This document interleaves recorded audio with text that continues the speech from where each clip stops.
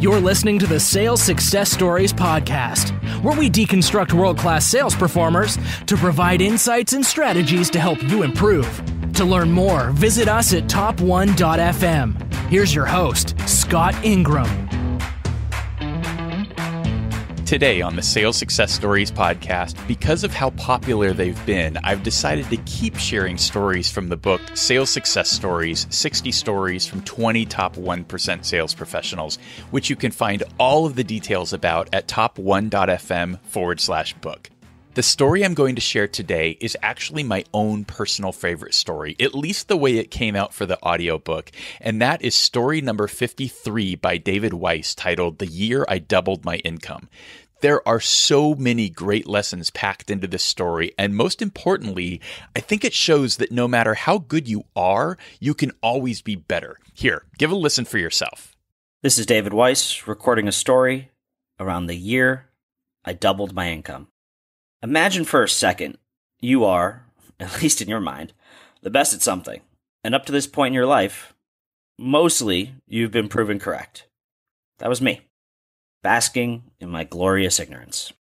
I had done some amazing things, and I'd been living a sales career I was proud of.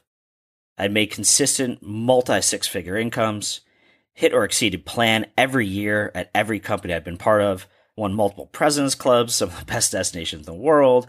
I've hired and trained people who have hit their goals and taken on initiatives that have helped shape the strategy and culture of multiple organizations. I thought I was elite. I thought I had the sales thing figured out. Boy, was I wrong. At this point in my career, it was rare for me to get pushed, and pushed hard on my sales ability. After all, I was successful and working in senior level sales roles at a Fortune 500 company. I've read many books on sales, and as I mentioned in my other story, been trained by some great people and companies. After Aramark, which I mentioned in my last story, I went on to Career Builder, which has been consistently ranked as one of the best companies to sell for, with the best training, as has this Fortune 500 company I was working for at the time. However, along came a leader who flipped my world upside down. When Gregory Donovan was first assigned to my team, I took the approach of, who's this new guy, and what can he do for me?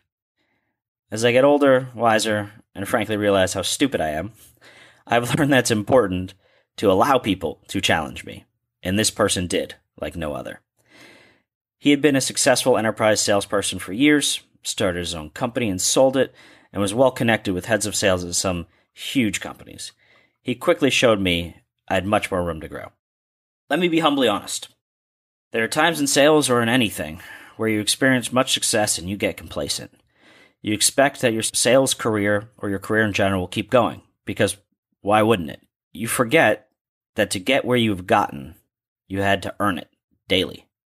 Not only did Gregory smack that reality back into me, but he showed me how much more I could be doing, and in turn, how much more I could be making.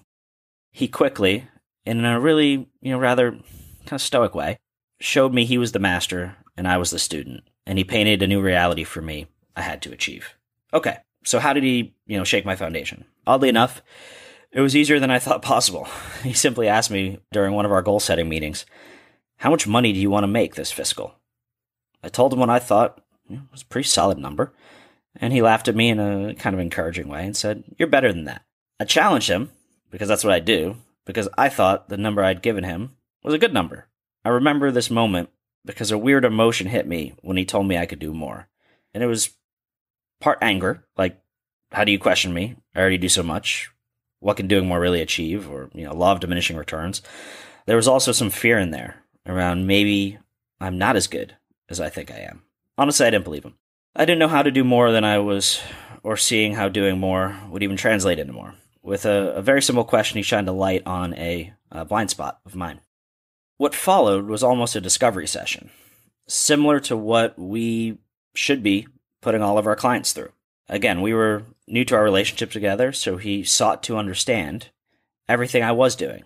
He already had some idea, and to get me to explain my process, he learned everything about how I worked, what I did, and at the end, as he already kind of knew the answer, he said, "You're good, but you can do more." And I simply said, how? Let's take a pause here.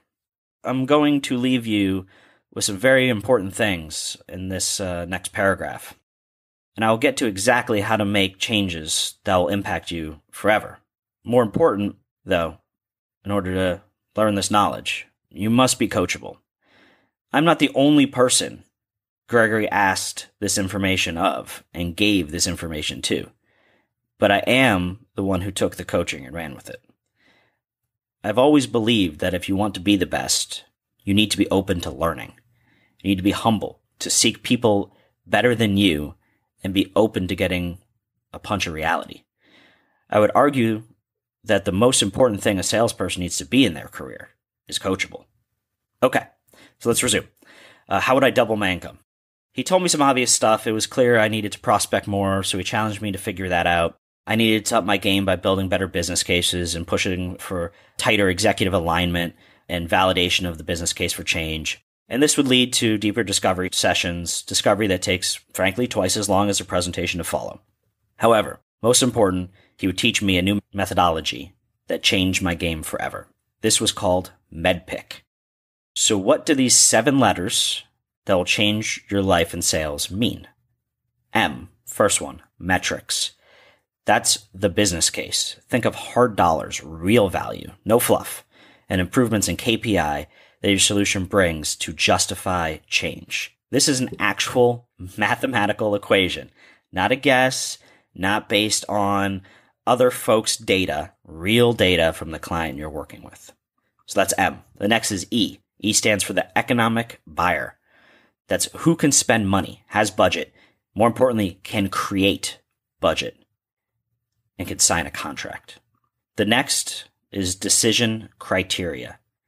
Essentially, what is their wish list? What items will you be measured on and need to achieve to earn their business? The next D is decision process. Who is involved? When do they want to make a decision? When do they want to go live?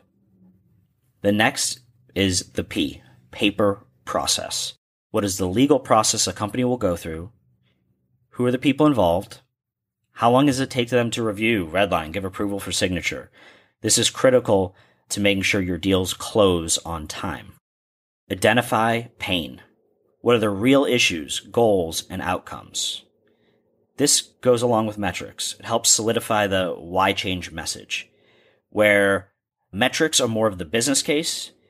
Identify pain is more of kind of the explanation, almost the emotional or personal side of the issues going on. The following 2 are C's. One of them is champions, who will give you inside information and, most importantly, sell for you when you are not there.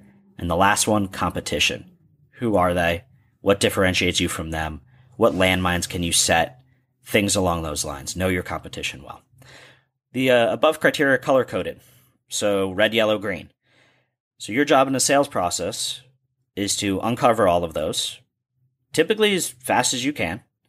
Red is information, simply you just don't know. So that's your gap. That's where you got to go ask questions around. Yellow is information you know some of, but it might not be validated. So share your thoughts on these items with your clients and get them to validate them. Green means you're 100% confident. It is complete. It is validated by the client. It's real. Now you may be saying to yourself, David, this stuff is obvious. And yeah, it is. It was for me when I first saw it too. I mean, these are things that you should be getting. However, I went back and applied it to the deals I was working on. Then I applied it to the ones I had lost. And then I applied it to the ones I had won.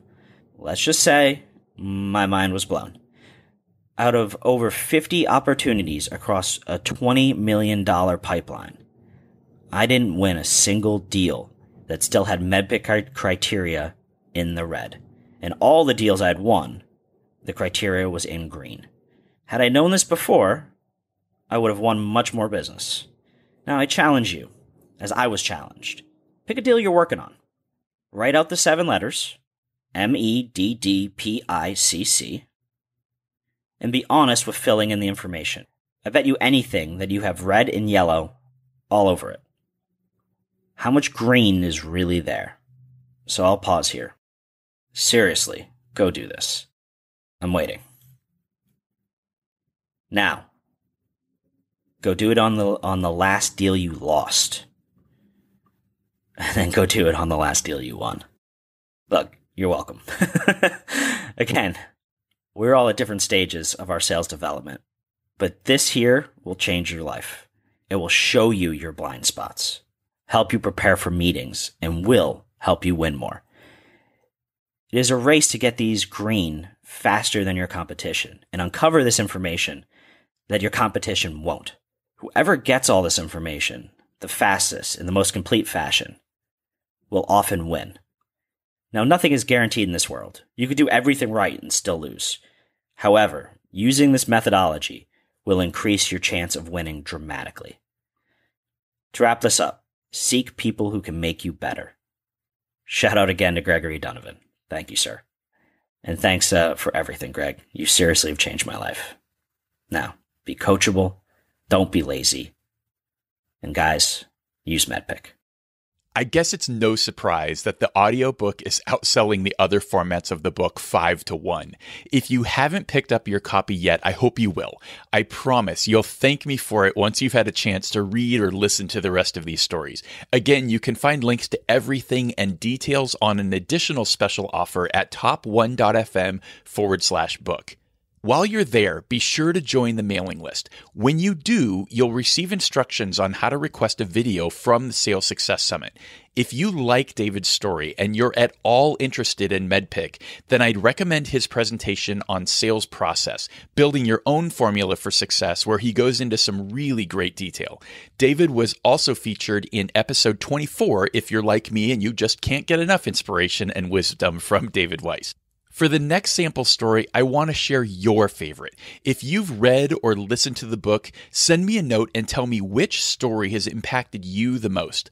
I'll share the resulting favorite here in 2 weeks. In fact, I might just share a series of favorites. So send me a note to scott@top1.fm and let me know. Thanks for listening, and we'll be back next week with a pretty incredible SDR interview. This individual has been a consistent star, and we'll even talk about how he managed to book 69 qualified meetings in a single month. We'll see you then. Thanks for listening to the Sales Success Stories podcast. To be sure you never miss an episode, and for an invitation to our sales success community powered by Influitive, subscribe to our newsletter at top1.fm.